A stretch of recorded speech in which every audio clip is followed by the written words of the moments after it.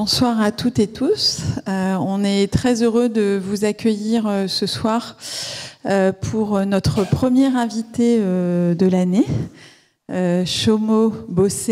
J'espère que je prononce bien. Donc Soumya fait partie de ce projet que nous avons construit avec l'Institut d'études avancées, le lieu unique, l'école des beaux-arts et la ville de Nantes. Ce projet a démarré en 2023. Il consistait à ouvrir, à créer une résidence artistique internationale qui relierait l'ensemble de nos structures et unirait nos différentes forces et spécialités aux uns et aux autres. Donc nous avons convenu de lancer ce premier appel à candidature il y a 2 ans maintenant autour de la thématique art, société, art, mutations, sociétés contemporaines. L'idée était d'inviter des artistes plutôt des régions du sud du monde qui viendraient dialoguer avec les chercheurs en sciences humaines et sciences sociales et sciences aussi tout court qui sont invités chaque année au sein de l'Institut d'études avancées. Pour nous, l'important c'était effectivement de pouvoir aller vers des régions qui souvent apparaissent peu finalement dans nos programmations, vers des artistes qui peut-être ne seraient jamais venus en France et même à Nantes, et qui puissent s'inscrire sur le territoire et travailler à la fois avec les chercheurs de l'Institut, mais également avec nos étudiants, et puis avec le lieu unique comme un lieu à la fois de réseau, mais aussi de diffusion de leur travail. Donc on a constitué un jury qui compose l'ensemble de nos structures, de nos institutions, pour que chacun puisse être aussi force de proposition et de choix dans le choix des artistes. Donc chacun a candidaté avec un projet, avec un dossier, et Soumya a été celui qui était finalement qui a séduit, je crois, tout le monde et qui correspondait à nos aspirations et à nos modes de fonctionnement aussi, aux uns et aux autres. Et sa proposition rejoignait à la fois le travail de recherche très exceptionnel que vous menez au sein de l'Institut, le travail de recherche aussi à la fois plastique mais aussi théorique qui est conduit au sein des écoles, et puis ce que l'UNIC aussi propose comme lieu d'expérimentation, de production et aussi de diffusion. Donc voilà en quelques mots notre chaire. Dire aussi que Souleymane Bachir-Diane nous a fait l'honneur d'être le parrain de cette chaire. Donc on est très heureux de ce parrainage et de cet accompagnement, et que nous continuerons à travailler. Alors on a fait ce choix de tous les 2 ans pour nous permettre aussi d'avoir un appel à candidature qui dure suffisamment longtemps et pour pouvoir toucher un maximum de réseaux et un maximum d'artistes aussi plus éloignés de nos territoires. Voilà. Donc je vais passer la parole à Sophie Halart. On est très heureux de t'accueillir, Sophie. Tu viens de prendre la direction adjointe de l'Institut d'études avancées, qui a une direction collégiale, ce qui est un mode aussi de gouvernance assez original qui vous est propre. Et tu vas nous présenter rapidement le travail de Soumya. Merci à tous. Merci Rozenn. Bonsoir à toutes et à tous. Au nom de l'Institut d'études avancées de Nantes, je souhaite remercier nos partenaires sur justement cette chaire artistique qui nous permet de recevoir Soumya Bose aujourd'hui, et pour une durée de 6 mois. Soumya sera basé à l'Institut jusqu'à mars, et il aura donc, comme le disait Rozenn, des moments d'interaction avec nos chercheurs, mais aussi avec les étudiants de l'école supérieure des beaux-arts de Nantes-Saint-Nazaire. Donc nous sommes ravis de pouvoir donner une continuité à cette chaire artistique à travers de cette 2e édition. Je souhaitais vous présenter Soumya, son parcours très rapidement, mais également le projet qu'il portera au cours de cette résidence de la chaire artistique. Soumya est né en 1990 à Midnapore. Il est basé à Calcutta, en Inde, et il reconstruit des matériaux d'archives et des histoires orales en photographie, films, archives alternatives et livres d'artistes. Recourant à des pratiques hybrides, mêlant recherche située et de longue durée auprès de communautés locales et création, il met en évidence certaines expériences à la fois subalternes et réfractaires dans le Bengale post-Partition. Chomo a reçu la bourse de la Magnan Foundation pour la justice sociale pour son projet Full Moon on a Dark Night en 2017 et a reçu le prix public Louis Roederer Discovery aux Rencontres d'Arles pour un autre projet A Discrete Exit Through Darkness en 2023. Il a également reçu la bourse d'art contemporain indien de la Fondation pour l'art, bourse Amol Vadera, le fonds d'agroécologie, la bourse de livre de la photographie de la Fondation Murtinayak, la bourse de la Fondation Henri Luce et la bourse de la Fondation indienne pour les arts. Son projet Where the Birds Never Sing a été sélectionné comme meilleur livre de photographie de 2020 par PH Museum et présélectionné pour le prix du premier livre de photographie Paris Photo Aperture Foundation ainsi que pour le prix du livre de la photographie Lucie 2021. Ses œuvres font partie des collections permanentes du Musée royal de l'Ontario, la Fondation Chaire Arts, du Musée d'art qu'il, des Rencontres d'Arles, entre autres. Vous pourrez également retrouver un certain nombre d'écrits critiques sur le travail de Chomo, principalement en langue anglaise, je crois, sur Art Forum et d'autres médias spécialisés. Vous pourrez retrouver toutes ces informations sur le site internet de Chomo.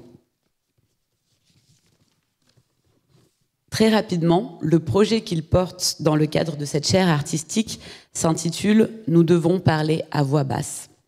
Il s'intéresse à des cas récents de suicide en Inde. À partir de références trouvées dans des études de cas, des lettres de suicide, des archives de journaux et des souvenirs oraux, Chomo voyage dans divers lieux en Inde pour explorer ces histoires. Son appareil photo agit comme un enquêteur imaginaire, capturant des lieux tels que des ruelles sombres, des plages désertes, des hôtels abandonnés et des institutions vides. Ces images créent donc une archive alternative du suicide, reflétant une exploration et une possible mémoire des personnes concernées. Je crois que Chomo aujourd'hui va nous parler de son œuvre de manière générale, mais je voulais contextualiser ce projet qu'il développera lors de sa résidence à Nantes. Merci à toutes. Bienvenue Chomo.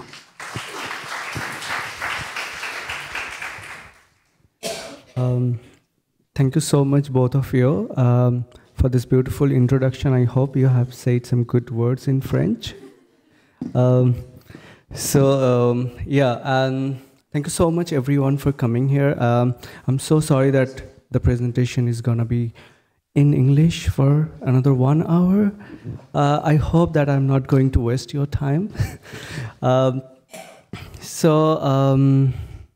We can start. Should we put the light off? Yeah.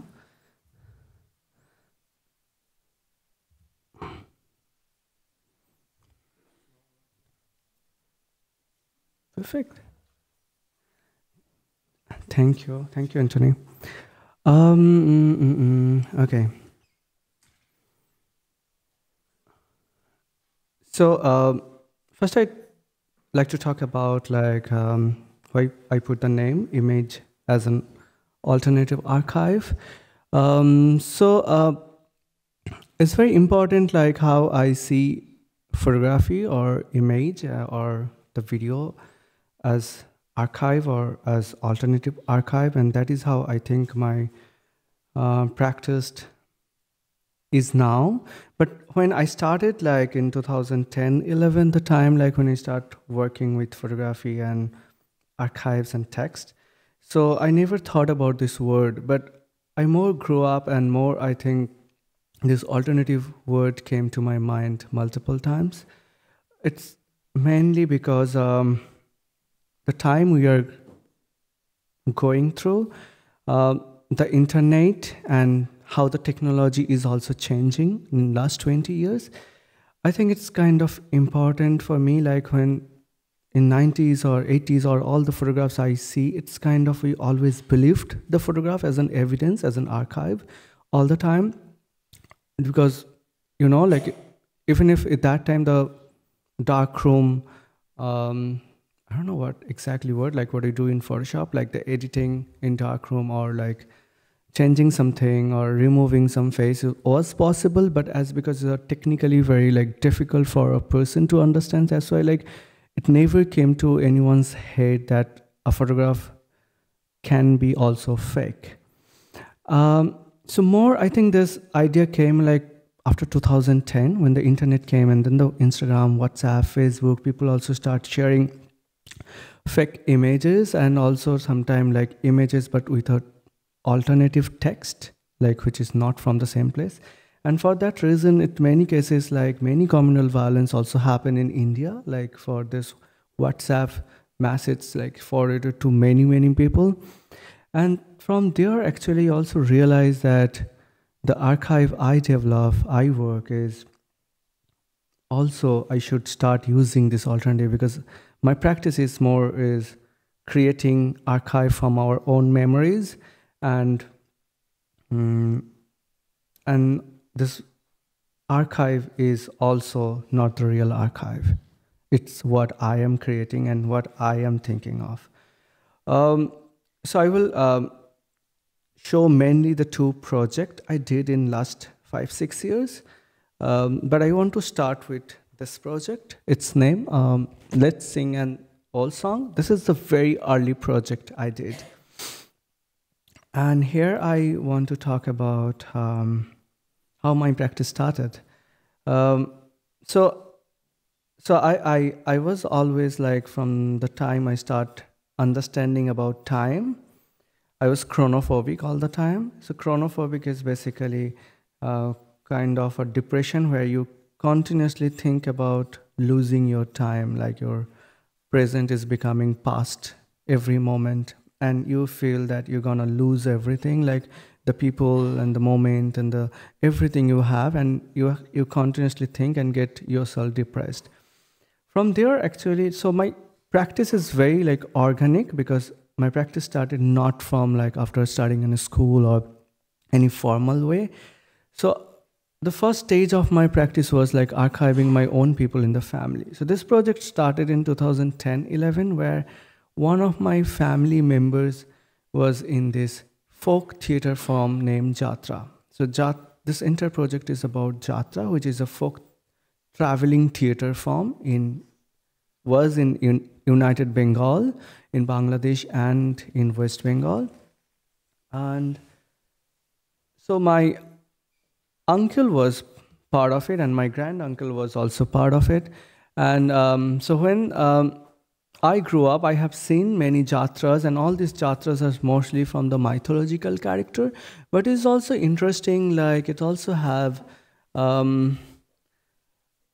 very interesting history, not only like where the characters are coming, like from the mythology or from the historical, but it's also like in Jatra, men used to play the female characters most of the times, because when the Jatra started in India till I think 1960s, 70s, women were not allowed to play a female character in Jatra, so that's why men used to play the character of Jatra, the character in this performance art. So this is like, what I did is basically like, so Jatra vanished from the art form of Bengal from 1970s. Still there are, which is mostly like the amateur Jatra, but not the professional one anymore.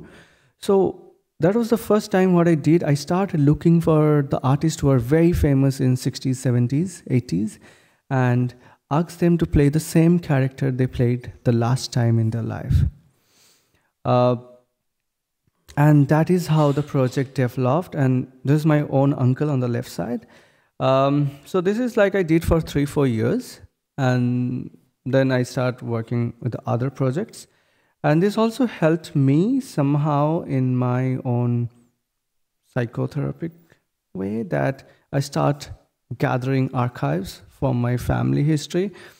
And then slowly I moved to this project named Where the Birds Name. I did another project also in between, which I'm not showing, because also we have a limited time, and I also don't want that people get asleep after listening me too much. So Where the Birds Never Sing, I started in 2017. It's a project about a massacre happened in 1979 in an island called Morichapi, which you can see now. And this island is, so it's called So the island is in the Sundarban area, and the Sundarban is basically around 300 islands, which is like shared by Bangladesh and India.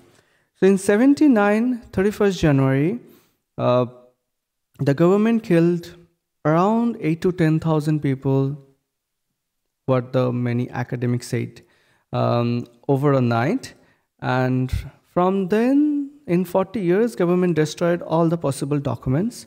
They hid the incident very well, with only saying the 2% died in the massacre.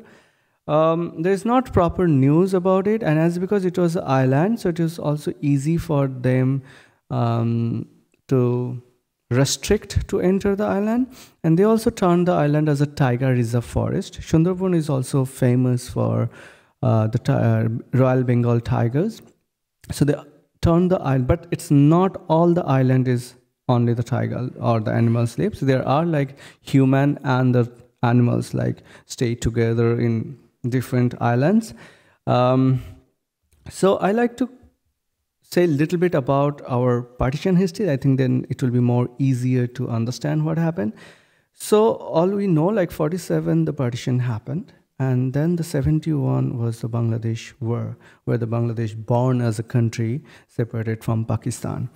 So before the partition, the West Bengal, where I live in Calcutta, and the Bangladesh was together one Bengal.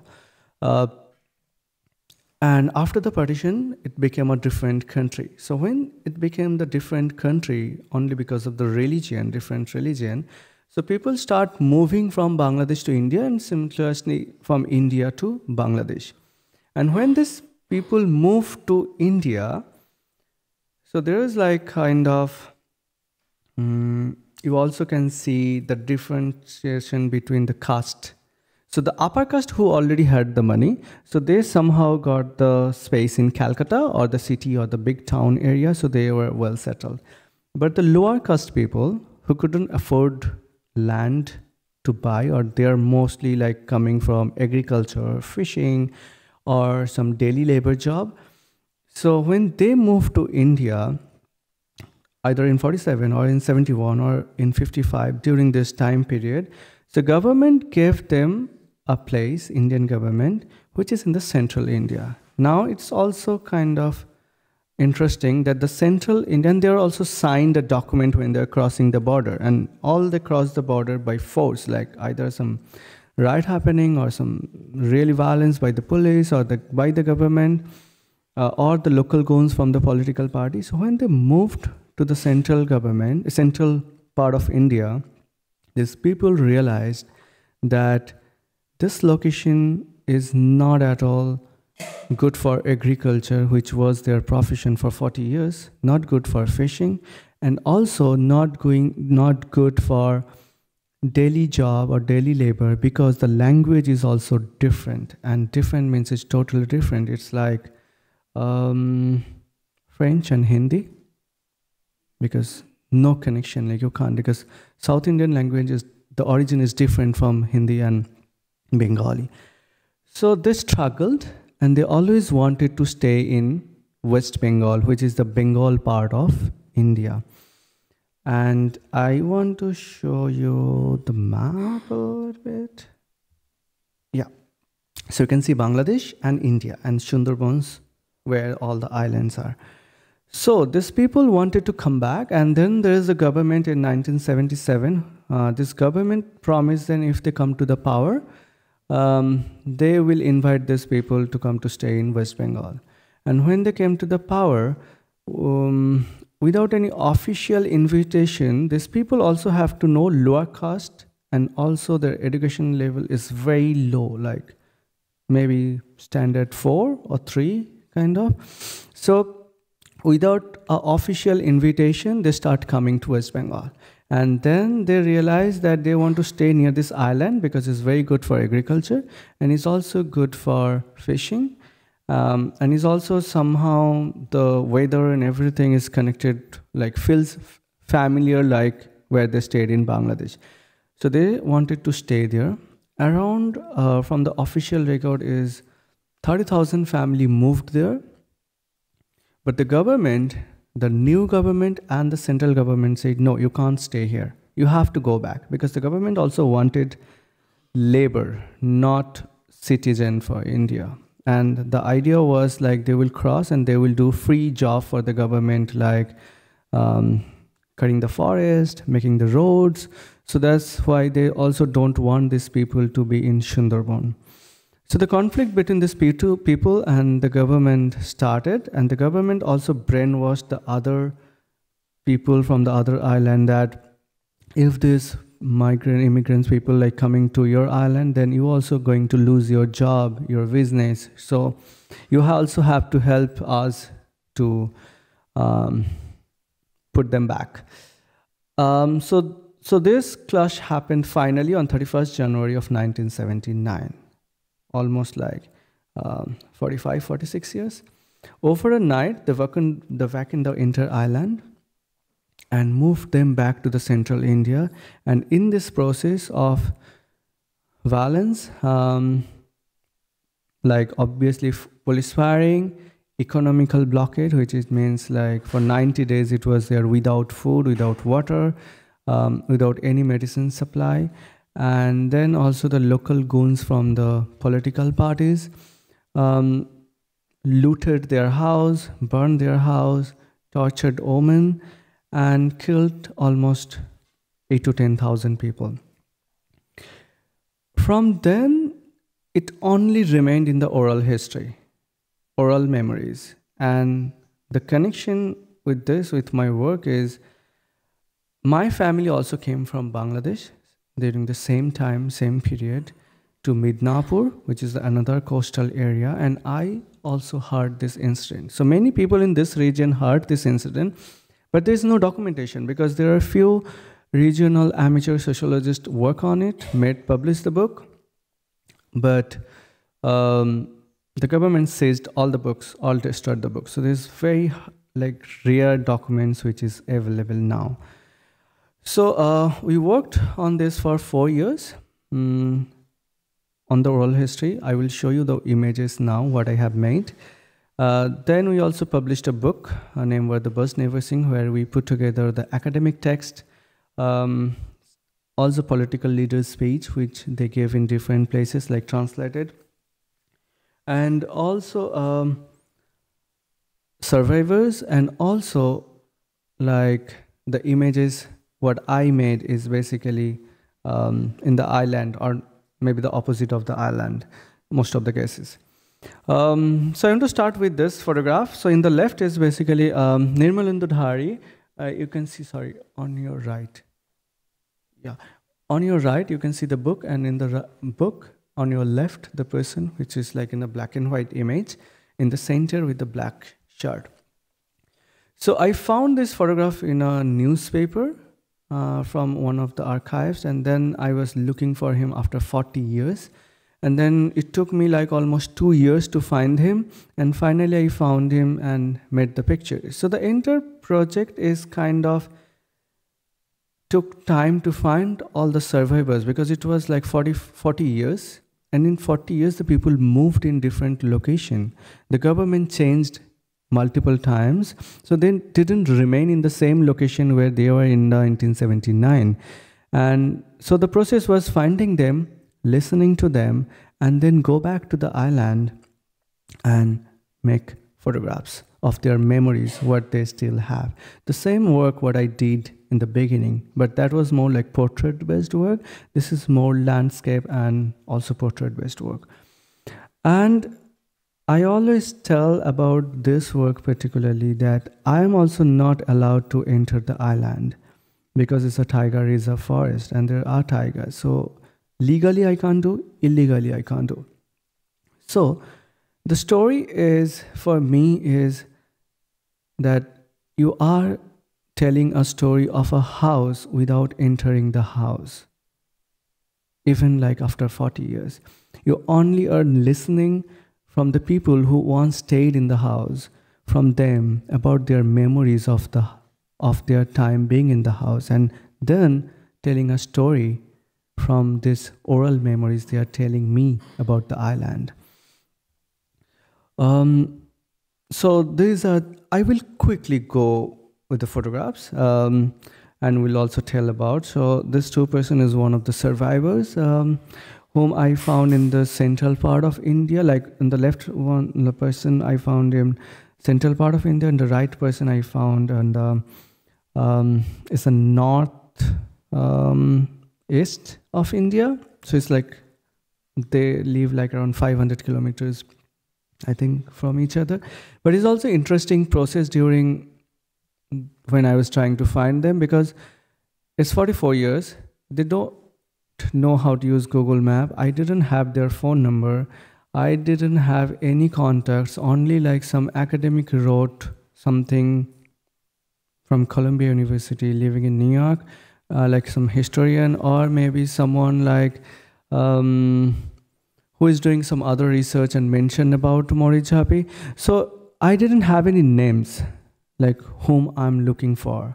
I only have the memory that this incident happened, and or maybe not happened, because it's also kind of, because I born in 90, so I had also no idea. I don't have not witnessed it. So the story is also for me is kind of a fiction, though it's like for me every memory is a fiction. So it's a fictional story. Some people believe it, some people don't believe it. There are people who follows the government, they don't believe it, like it ever happened.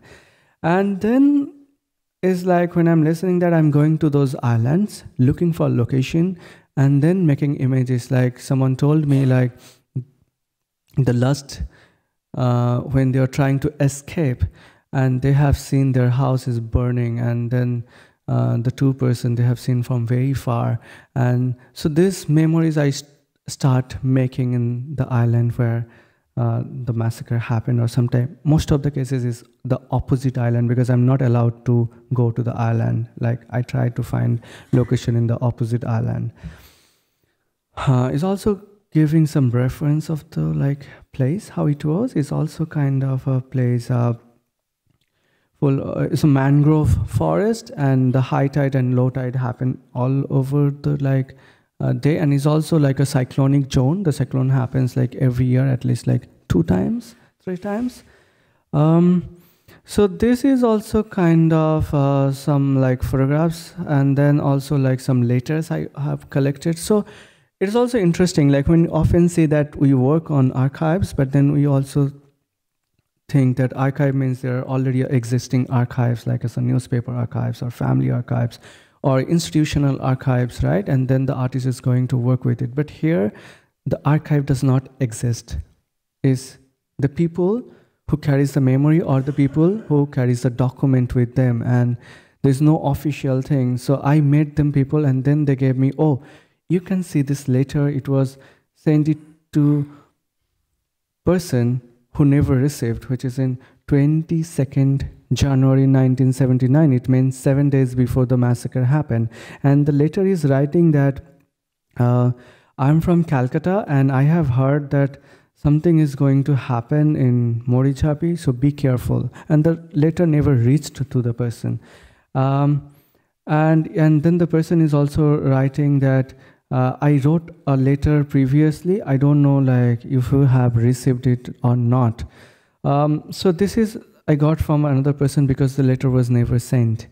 Then there are like people who showed me like who are missing, and then also on the right one of the survivor, but he was only like 9-10 years old. So it's also interesting, like it's also 44 years. So the people I met, maybe the last generation who witnessed the massacre.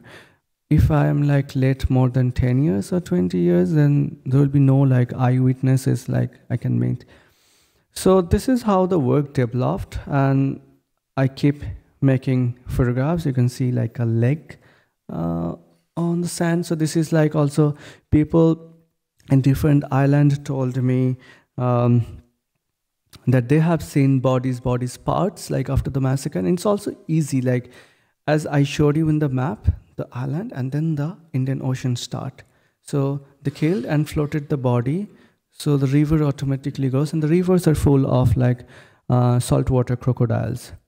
So for them, it was also difficult when the police entered that they couldn't swim also back to other island to save their life, because many also were eaten by like crocodile or other like shark, which doesn't have any records, like we don't know. Then I wanted to meet the police, like who was in charge, but he didn't want to give me any like time. So then what I did, I literally asked many people like how he was look like, and then I made a sketch, and then I did the audition, and then I found a similar person who looked like the police officer, and then I made a picture. So the picture, like more of the photographs also has kind of like actors who helped me also to develop the project. So it has the real survivors, actors, real location, sometimes also the fake location, and it's all mixed. And that's why I keep saying it's an alternative archive. And then alternative archive is becoming the only existing archive of the visual archive of the massacre. On the right side is a boat like which police used during that time, is now abandoned. More survivors. One of the survivors is showing like there's a bullet wound behind his head. That I think you can see. Yes. Yeah, I can see in my computer, but I can't trust sometimes the projector that if it is showing the same. Anyway, yeah. And then this is one of the later I translated into English, and which is one of the rep survivor who wrote the letter. The police was not accepting any kind of complaint or affair against anyone. So so she wrote the letter to the Refugee Union of India, and I got a copy, and then I translate, and you can see the date in below the hand stamp, which is like 7th February 1979, like 7 days after the massacre happened. Of course, I deleted the names, and also the hand is basically my stamp, but also you can see like the handwritten letter like behind my English type. Yeah, so this is how the project, and this is like the Ministry of Rehabilitation, the certificate. In my book also we have used one of the original rehabilitation certificate by the government gave to the people who crossed the border, because it's also like they didn't have the passport. So this document was the only document they had when they're crossing the border. And they forced them to write that they don't want to live in any area in India where the people speak Bengali. So they have, and then they're also abide by the law that they are not doing any agriculture job in India. And that is written in documents and also in our book. And then many told us like they went back after a few years, like their family members went back to the opposite islands and then wait for them if like, because it happened like very haphazardly, like the police entered and then the vacuum, and many people moved in different places, and many people lost also their family, which I realized later because I traveled in different part of India to meet them and realized that this person is maybe telling the same story of the another person I met in another state, another city, of the same family. So maybe they know each other, but they are not connected. And then some people remarried and a different family because they waited for a long, like 3-4 years, because there's no death record, there is no official documents. You don't know your close one died or not, or maybe many people also came back later. So you also made a picture like someone is waiting. And then I tried to put together all the archive, like from the family album, or someone has like a picture in their wallet, so, or some newspaper like took a picture of something, and then someone told me, oh, this person was my father, this was my son, and then I put together all the pictures like possible after 44 years to that who are missing till now. So we can say dead, but we can't use the date because we don't know. So there are also a film we made, which is like all the survivors are talking about. And then the exhibition part starts. So we did like couple of exhibition. I think we're doing for last 5-6 years, like traveling the work all over the world mostly. But I want to show this is the first exhibition we did in Calcutta, like where I live, where my studio is, where I work from. And so we put down lots of information on the wall and also the video where the survivors are talking directly, because many people also raise the question like how this work is actually valid, because I always say that my archive is alternative, but I also needed some of the evidence that the people are telling. And I think if I don't do it now, then nobody will be able to do it later, because we never know like you will be able to find them again or they're alive, because all they are in their 70s or 80s. So this is like some installation shot, like how we did the exhibition. And then this interesting things happened. So after we did this show in Calcutta, then we also realized that we should do a show in the opposite island where my work is mostly made. And also like some of the survivors still live there. So we went back to the island where the massacre happened 45 years before and made a public installation and all in Bengali. So we put like big prints on like boats, like someone's padifel and here and there. So I'll show you this 1-minute video, like documentation of what we did there. Oh.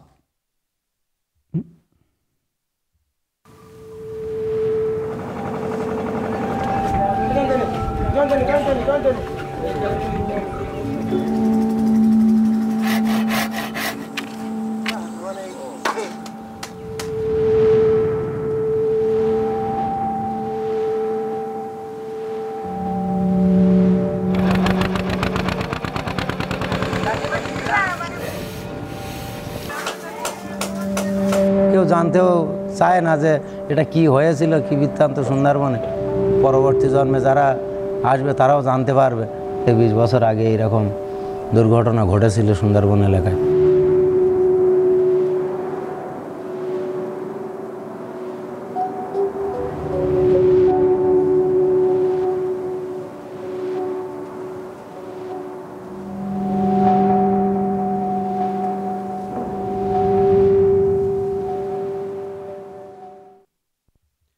So after we did this, then this installation setup also traveled to different part of the world, like London, New York, and other places also. And then we also loved like how the memory which government wanted to erase from our head and from the documents, from the history, because this never also in the any official documents or even if in our history that this incident massacre ever happened in India. But after like we start showing the work, of course, like we also got like some government threats, but it's interesting that we somehow was able to make something like which is like opposing to erase from the history of our like subcontinent. So yeah, so this is the work about the massacre, and now I want to talk about a different project I did named Discrete Exit Through Darkness. Okay, I hope you are not sleepy, right? Okay, yeah, thanks for some noise.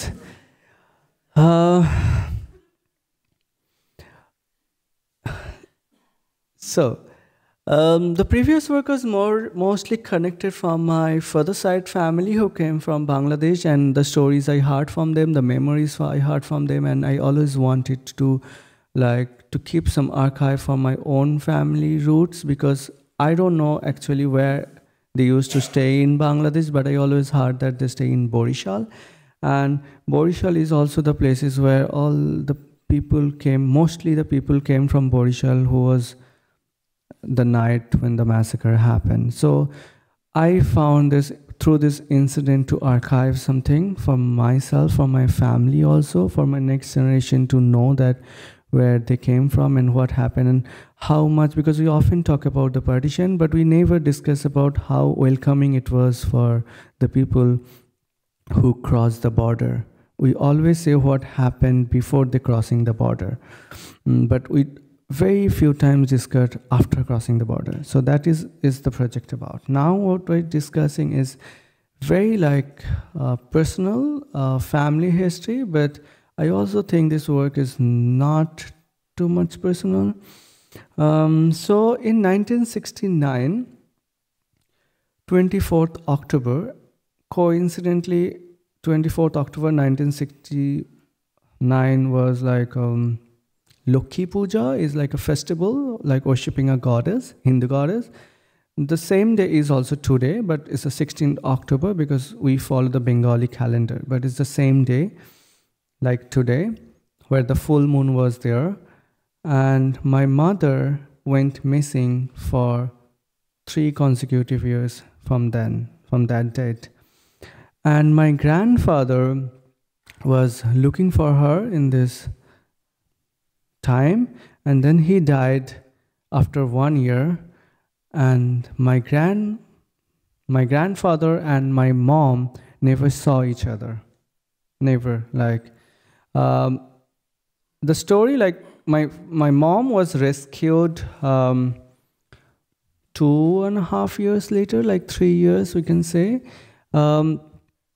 and she had this psychological problem, still she has prosopagnosia, where she can't remember the incident much, and she was only 9 years old then.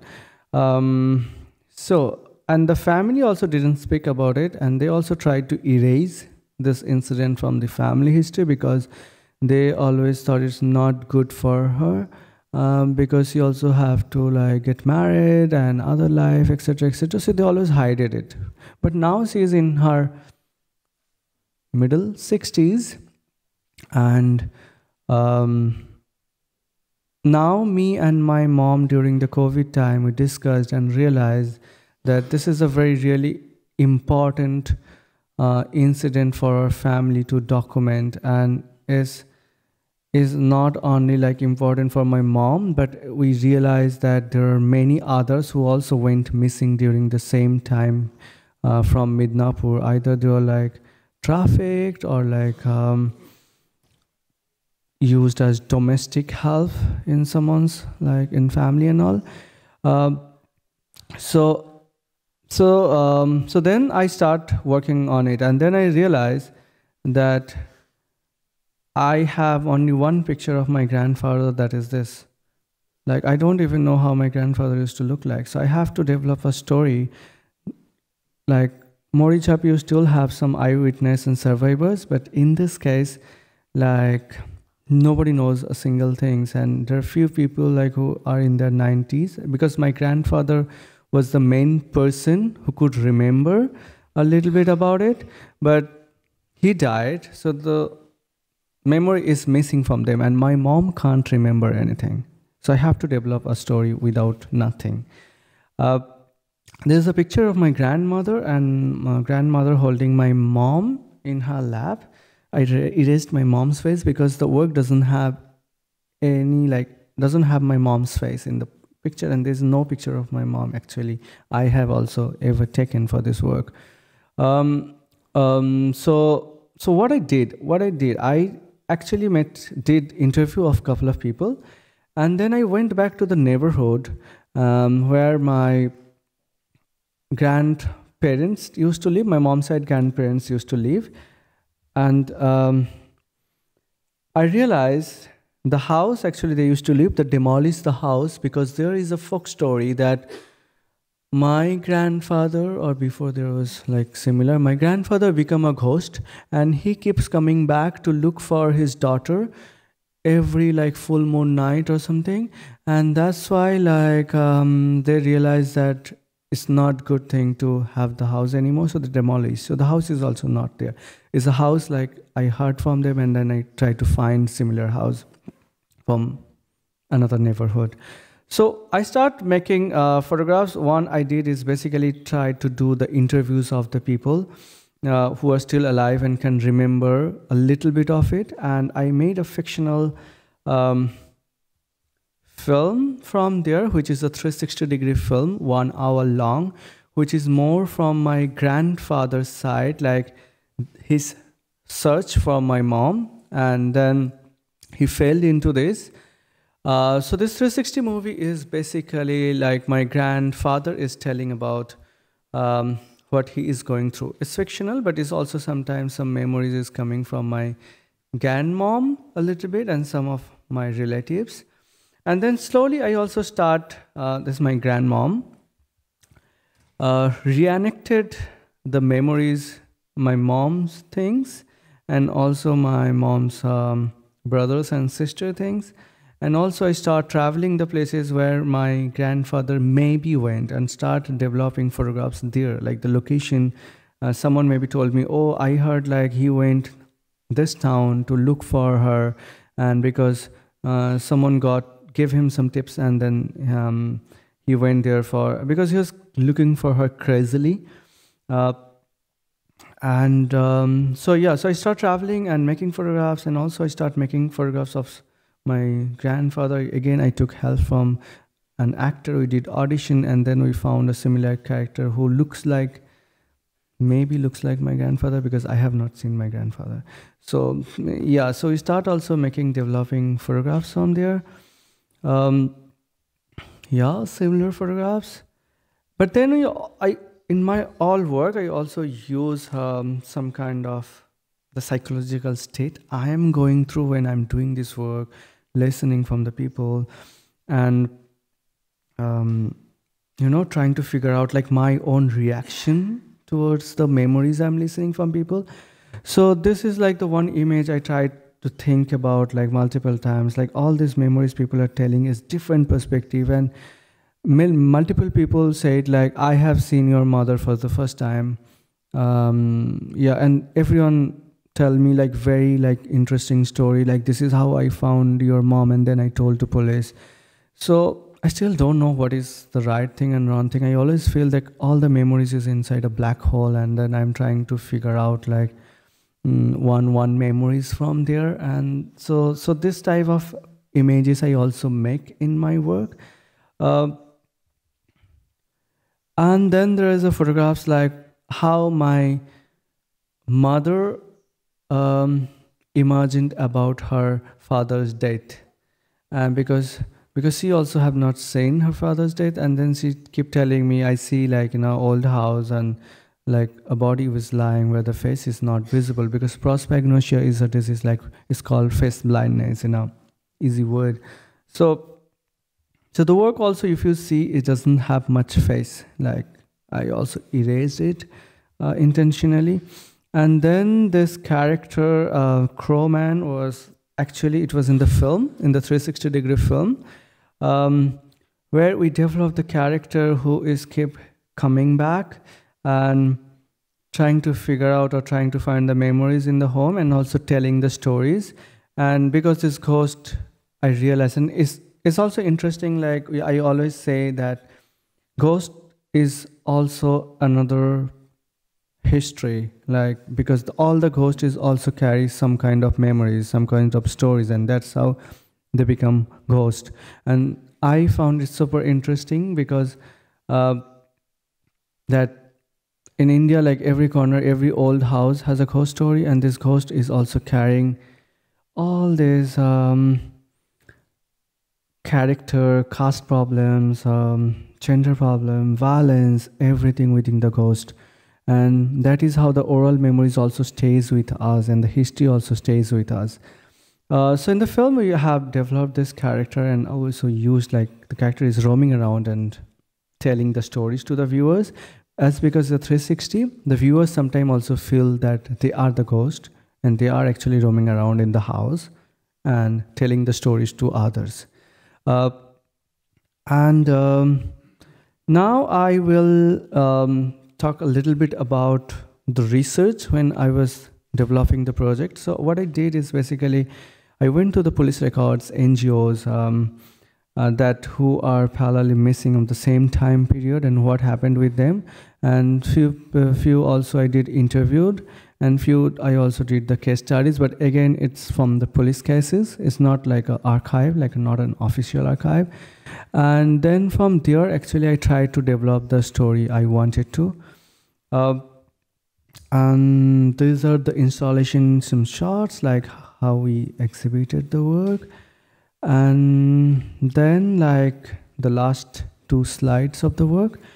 So things we lost last night is the last chapter of the previous work. So I talked mostly about like the 360 film, which was my grandfather's perspective of the story, or more specifically we can say the story of the family when my mom was missing in the family and what they thought, what they struggled. And then the parallel stories also coming in that story. And also then I developed a 3-channel film, which is the second chapter, which is my mom's perspective of the entire incident. What she remembers and how, also like she doesn't know much about this 3 years, but how she is like lived the life last 50, 60 years with that memories from the other people telling her, because she can't remember. It's the other people telling her this maybe happened with you. So this 3-channel films also parallelly also I tried to put in. The 69 is also kind of a time in India was very complex because all the communist movement started during that time, 67, 68, the Nakshal movement also started there. So it was also one of the reasons that when our family went to the police, my mom's family went to the police, so the police said like there are missing people in almost every house. So we can't actually like, we can't promise you that we'll be able to find her. So the next slide I'm gonna play 1 minute from this film and then end. Then please feel free to ask me any question. গ্যাসের টেবিলে চায়ের কাপে সাজিয়ে রাখলাম ফুলগুলো। গা মোছার পর ওকে খবরটা দিয়েছিলাম। ও হয়তো তখনও প্রস্তুত ছিল না। জীবনে ওই শেষবার মৃত্যুর গন্ধ পেয়েছিলাম। সারা রাত্রি ঘুম আসেনি। সকালে যখন হসপিটাল থেকে ফিরে এলাম, শাড়ি খুলতে গিয়ে দেখলাম মন্দির ছাপের উপর এলোমেলো কিছু রক্তের দাগ লেগে আছে। আমার প্রথম সন্তানের রক্ত। হঠাৎ পাশের ঘরের ছোট জানলা দিয়ে কে যেন বলল, এই তুই শানু না? শানু আবার কি? শানু নামে কাউকে তো আমি চিনি না। দুটো আমারই বয়সী মেয়ে বারবার মুখের কাছে এসে কাঁদতে কাঁদতে বলে, শানু তুই ফিরে এলি? শানু, এই নাম আমি আগে কোনোদিন শুনিনি, কোনোদিনও না। আমি তো মিতা।